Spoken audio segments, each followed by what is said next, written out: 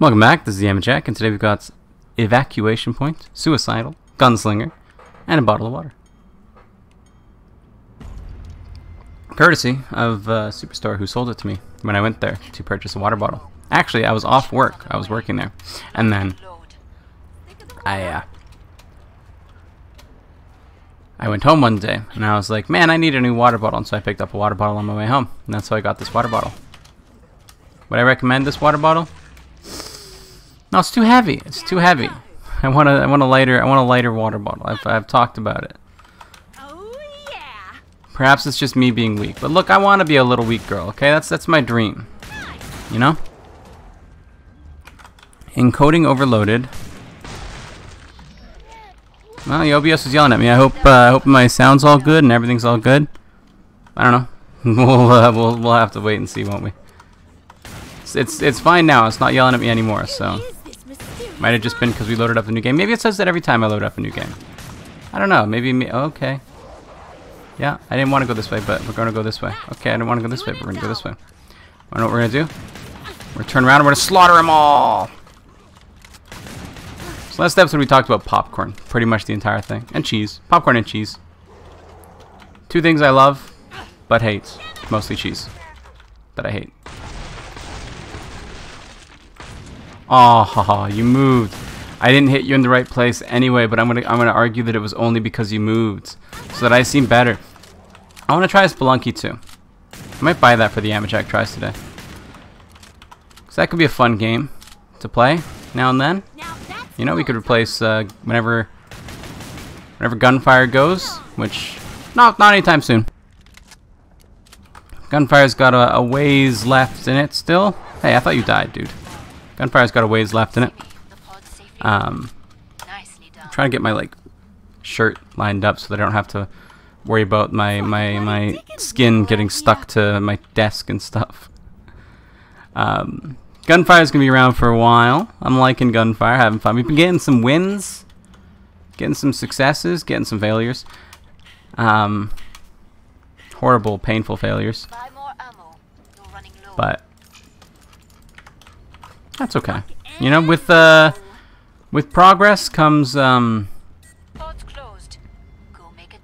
don't know. The opposite, regression. Speaking of regression, I talk about Northern Lion every now and then. Talk about how I'm a fan of his and how I watch his videos at times when I have the time to. I like to fall asleep to it. And how I model myself, my content after his, because I do desperately want to be in a similar kind of position because I love what he does and I want to do the same thing. And I'm not kind of copying him, but I do kind of aspire to. I don't know. It's an inspiration is what he is for me personally. And but he just had a kid. You know, he had his little baby daughter. I believe. I'm not 100% sure, but I'm like 99% sure that like either as of the time of recording this, I don't know, but as of the time of the video going up, I don't know, but as of the time of recording this, I think it was a day or two ago, and it's Friday today, so like I don't know, Thursday or Wednesday or something like that. Whatever. It doesn't really matter. He just had a baby, you know, and he's taking his leave for a month to focus on raising his baby, and I'm kind of like, dude, you're only taking a month? Where are you going, bud? I'm just gonna go to you, okay? I'm gonna come to you. Like, he's only taking a month. He's got like a new baby he's got to worry about. He's only taking a month off. But the content's gonna slow down afterwards, I'm assuming. I'm pretty sure. I'd be shocked if it didn't. But it's kind of got me thinking anyway about because this isn't the first time that something like this has happened to. You see, it's so bad. I'm being so wrong. No, but it's not the first time that something like this has happened to me.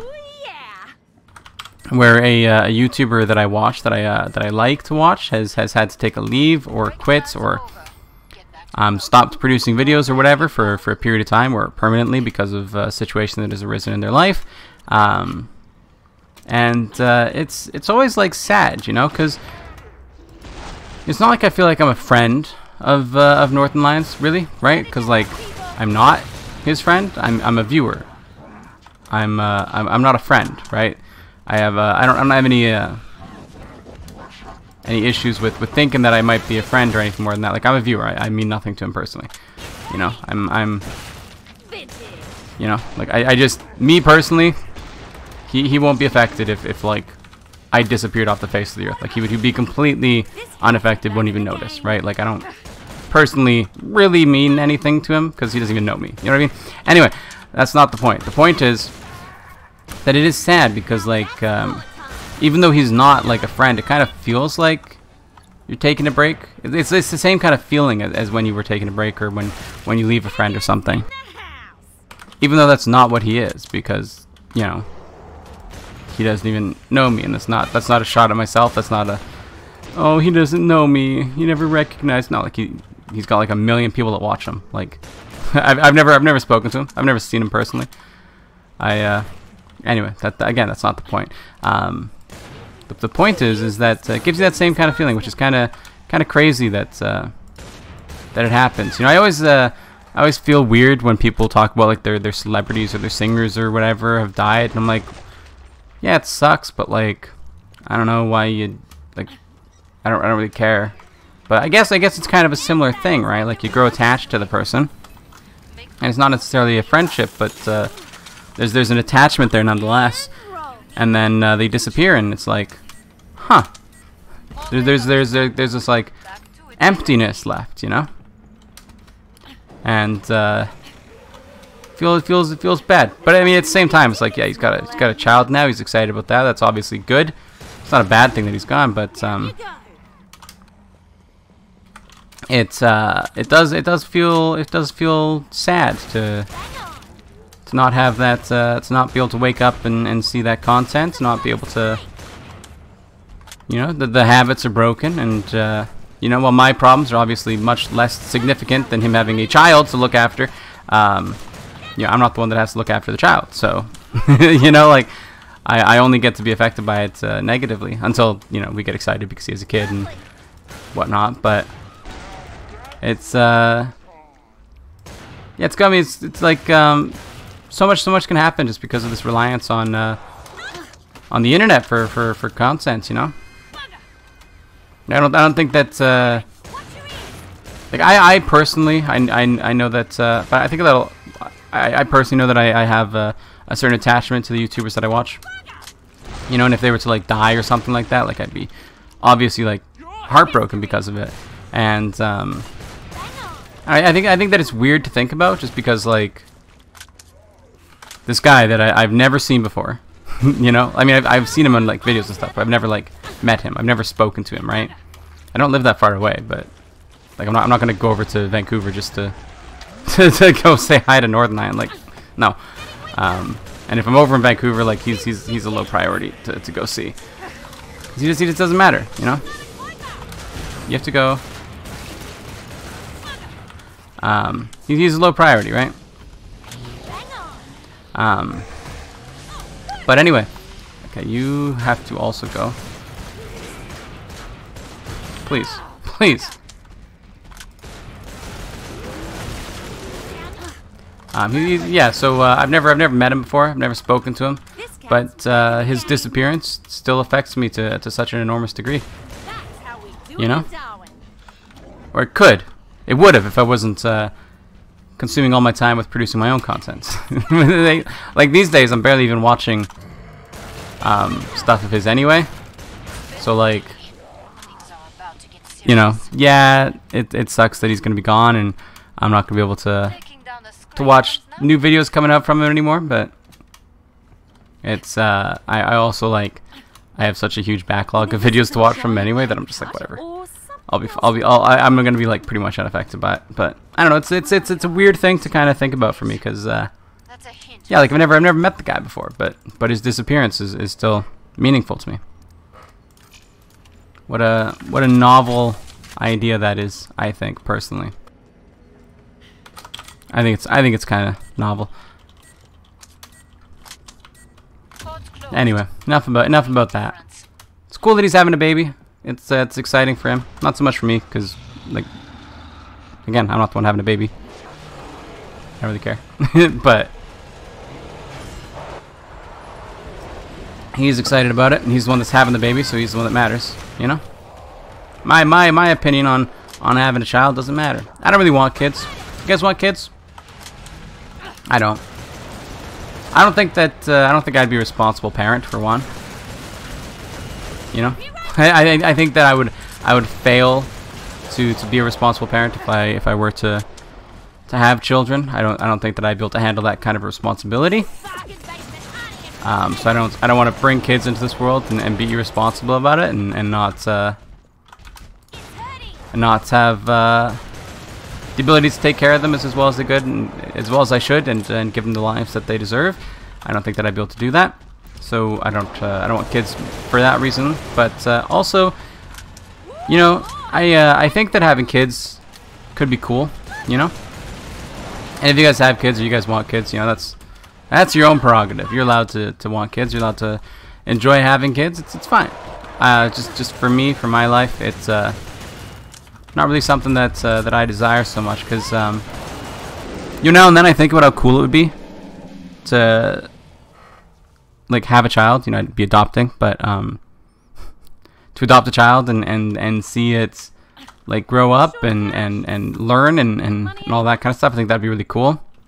You know, I think that'd be really cool to see that happen and help that along, because I get a lot of enjoyment out of that when I'm helping, you know, people learn how to do things in games or helping people with whatever problems they have in outside of games and stuff. I really enjoy that kind of stuff and helping them out as much I can.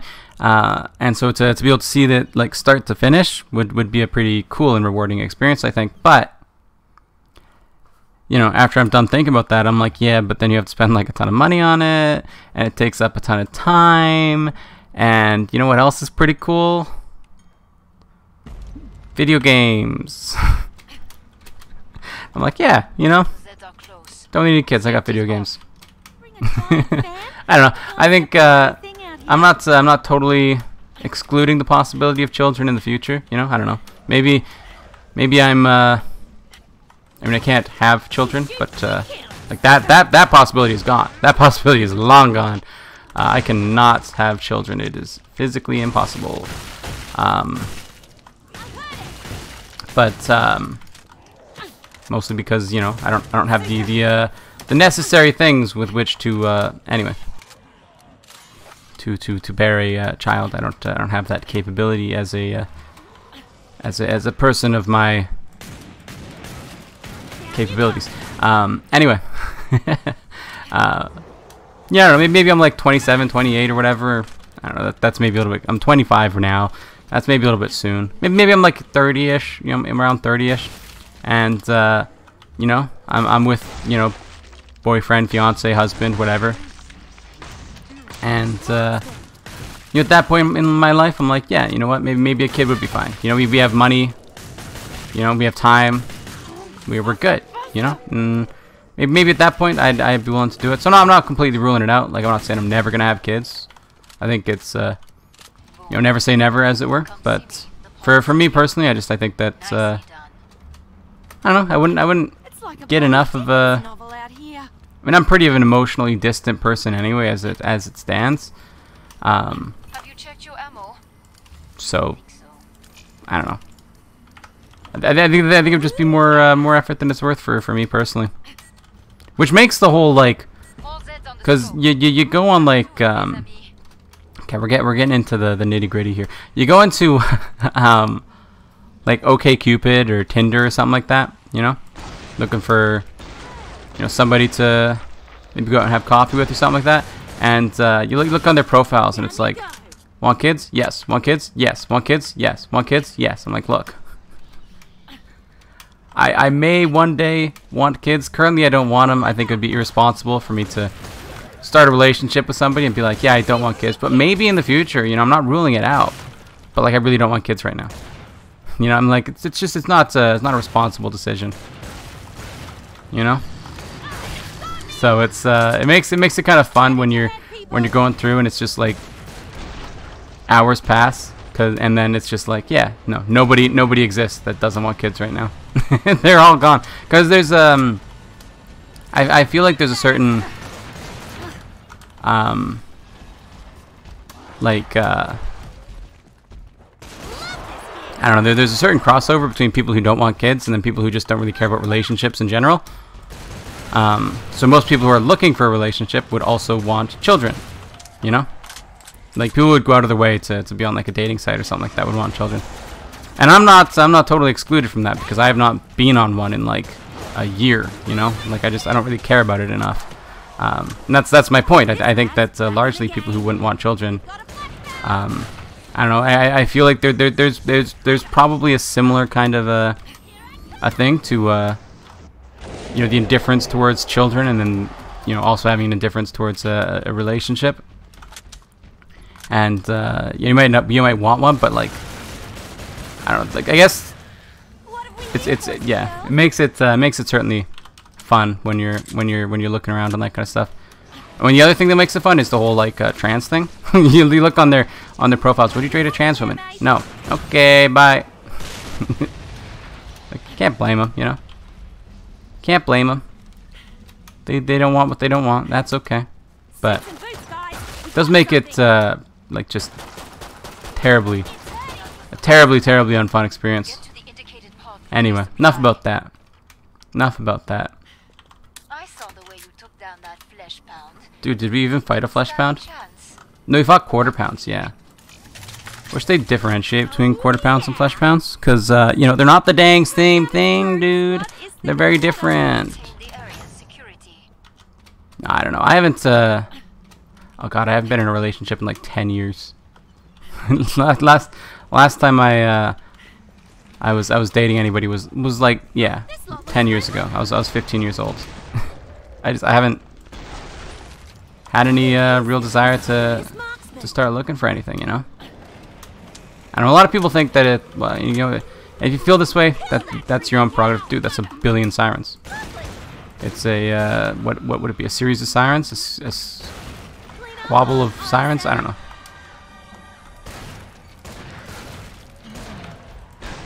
Dude, it's a lot of sirens though. What the heck? A lot of people like to, you know, don't feel fulfilled until they have a relationship, and if you feel that way, that's fine, you know. That's your own prerogative. I don't judge anybody for anything, but me, I don't really care. So I'd like one someday, you know, but that's for the future, you know. Leave it for future me. I'll worry about it later. You know, when it happens, it happens. That's kind of how I feel about it. I don't really mind being single. All my friends, you know, it's all my friends growing up are like married and stuff now. I'm like, yeah, I'm at that age now where the people around me have like kids. You know, like my friends have kids who are like in school. You know, they're going to like Zoom Elementary, and oh, it's weird, man. It's weird. I mean, the first time I had friends who got married was when I was about 18 or 19, I think. And people started getting married, and I'm like, oh my god, what the heck? And you know, a few years later, they start having kids and stuff, and I'm like, dude, I'm still sitting here like a nobody. But I think if you compare yourself to people, you're never gonna be happy, you know. So I don't really worry about it. I don't think I'm less of a person because I'm not married yet. I don't think I'm less of a person because I don't have kids. You know, it's fine. I'm me, and I'm happy with me. And that's the important part, right? But yeah, no, it's it was weird at the start because like you just like, people just finished school and like yeah, I don't even know what I'm gonna do with my life. You know, I'm not even like I haven't gone to like I dropped out of school, right?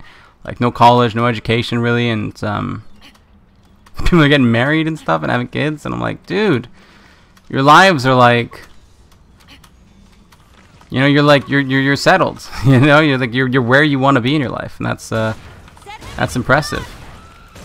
I'm not there yet, but you know, it's okay. And COVID kind of threw a wrench in the loop for me, but you know, it's fine. The way I always look at it is, you know, the average life expectancy is like what, 80 years or something like that. I got another, 55 years left until I'm probably, expected to die. I still got plenty of time to change my entire life plans. Everything I have done in my life so far, every single thing I have done, I could do again, and I would still have an entire life that I've already lived left to continue living.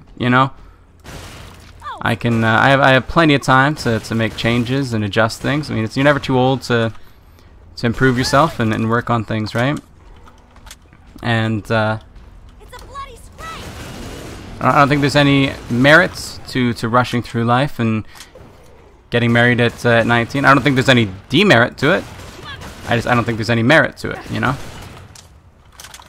I don't think it's good or bad. I think what matters most is whether you're content with it, and as long as you are, it doesn't matter if you're married at 18 or 25 or 48 or whatever. As long as you're happy with where you're at, I think that's the important thing. And comparing yourself to people who might have gotten married before you, or had children, or been successful, or had careers, or whatever. I mean, it's just you're not them, and you don't have to worry about it. It took me a while to get past that, because I kind of felt inadequate when people started getting married and stuff, but and especially back then, because I wasn't happy. Was the other thing, because yeah, as long as you're happy, that's what matters. But back then, when all this stuff was happening, I wasn't happy. I was incredibly depressed, and I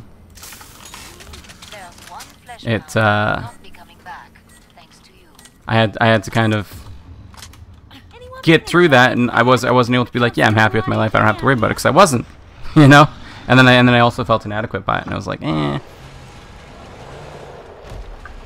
It's incredible how much of a difference just 7 years can make, So it was 7 years ago when I was 18 years old. I hit my depression, the lowest point in my life. I spiraled way out of control. I just lost all of my friends because I just completely abandoned everybody. I disappeared off the face of the earth, lost my job, and everything that could possibly have gone wrong. You name it, it went wrong. It was like I was planning on running away from home, the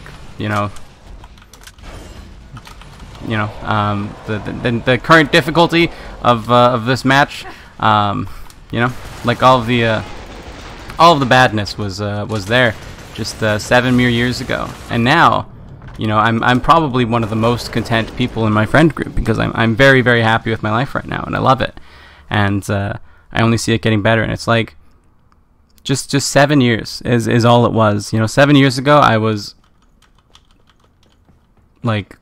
at the end of my line, and I hated everything, and now I'm 25, and I'm yeah, I haven't really succeeded in anything yet, but I feel so happy, and it's I got 55 more years left. I can do another of those 7-year changes, what, 7 times? That's a lot of change that I can make, and a lot of improvements that I can make to my life. So I never really feel short on time so much in life. I mean, in the day I feel short on time all the time, but in life it's you gotta start accomplishing things before you're 30. I'm I'll do it when I wanna, which is now, but I'll do it when I wanna, which is now, because I do want to accomplish things before I'm 30, but I have 55 years left. I'm in no rush. Anyway, that's going to do it for today. Thanks for watching. Remember to like the video if you like it, subscribe to see more in the future, comment if you have anything to say, and I'll see you next time. Bye-bye.